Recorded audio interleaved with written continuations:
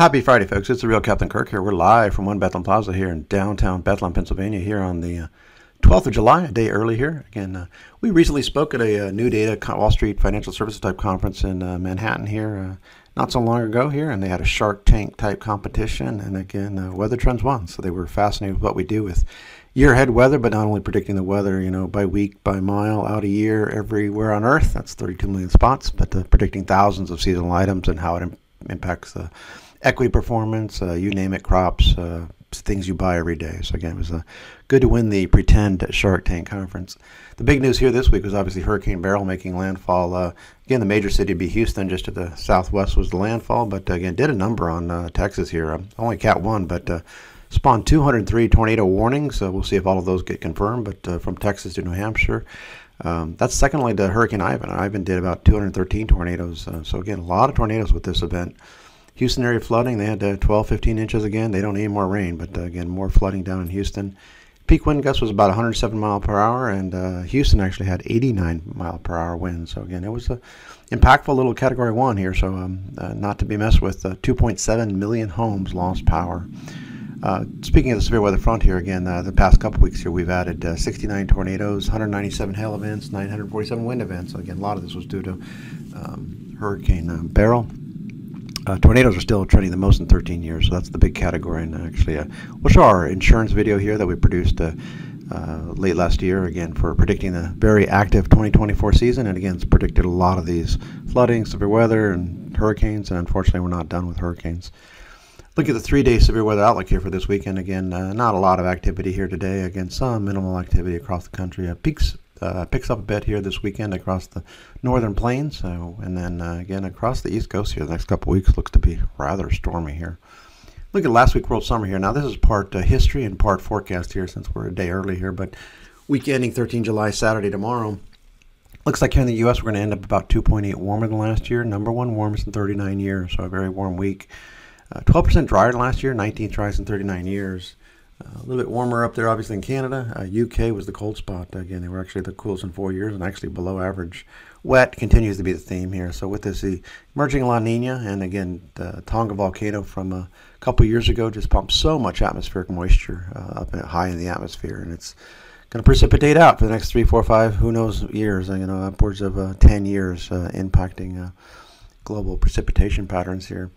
One thing that's on the move here a bit is this Bermuda High here. It's getting a little closer to the east coast here, and the conveyor belt of moisture fetched from the tropics. Kind of going to keep that dust at bay across Africa, but again, very stormy and soggy here with a southeast humid flow for the east coast here. So the next couple weeks looks, again, they need it in the southeast with all the drought conditions, but stormy is going to be the theme here across the southeast. If we look at this week here, week ending the 20th of July, here in the U.S., 1.1 warmer than last year, 5th warmest in 39 years, so much above average temperatures here, but continued cool trends here. They have not had a lot of heat in the north central U.S. In fact, the least hot days in 5 years, and Minneapolis, for example, has had 0 90-degree days, so it's been very cool, generally theme in the north central U.S., and that'll continue here this week.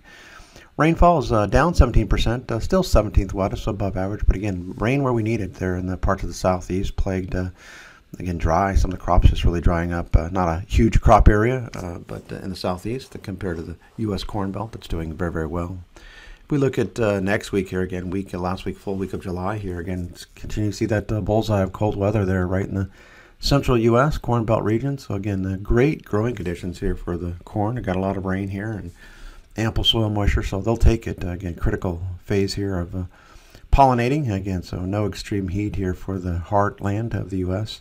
U.S. overall actually 0.6 cooler than last year, coolest in 3 years, 12th warmest in 39 years, so above average, but the heat continues there in the northwest part of the country. Rainfall again way up here again with this conveyor belt of moisture for the southeast, 52% wetter than last year, wettest in 4 years, 9th wettest in 39 years. So again, very, very stormy here along the east coast the next couple weeks. Again, not typically entirely a severe weather pattern, but with that cool weather coming from the northwest and clashing with this warm, humid air, certainly could have some thunderstorm activity that could approach severe limits.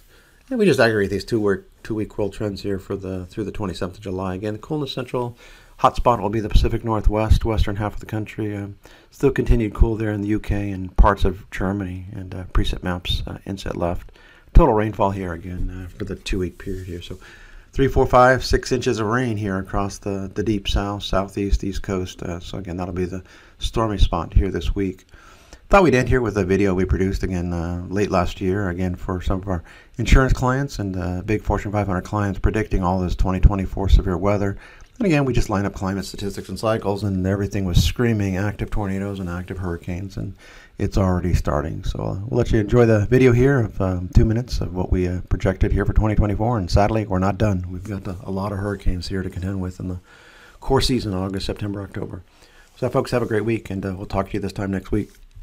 Weather Trends International is projecting a much more disastrous year in 2024 that will have major implications for the insurance industry. 500 plus clients already know what's coming, both in terms of the weather and exactly how it will impact their businesses through January 2025. NOAA says 2023 was a bad year with $28 billion disasters, but the $93 billion in damages was actually 27% below average and the least in 4 years. That's about to change in 2024. With a hurricane season more like 2017 and 2020, floods more like 2019 and 1993, severe weather and tornadoes like 2011, and severe winter cold and storms more like 2013, 2014. Weather Trends' 500 plus clients in insurance, financial services, retail, seasonal suppliers, pharma, and agriculture know what's coming week by week out a year across 32 million locations worldwide. Let's hear what Chuck Grom, a longtime client, has to say. In addition to Weather Trends' overall forecast, they do an excellent job forecasting the hurricanes, and not just the number of storms, but by region. And that's important for the couple companies we cover, Home Depot and Lowe's in particular, who can benefit during periods of disruption. And so we take that information, his regional analysis, and allocate it to store overlap, which helps us say who we think can benefit more from the storms, and more importantly, where those storms are going to hit. The reason we use Weather Trends versus some of the other weather predictors out there is because Bill's been right. And Bill's been right for 10 years, 10, 15 years, and he's right 6 months out, 12 months out, doesn't change his forecast, sticks to it, and as a result, he's been critical to our work. AI can't do what we do a year ahead with predictive business weather analytics that don't change once issued. Spring 2024, widespread severe weather impact, and it's starting early. December 2024, the start of winter-related damage claims going into 2025. Add it all up, $286 billion in damage risk in 2024, the most in 7 years. Are you ready? Let's talk.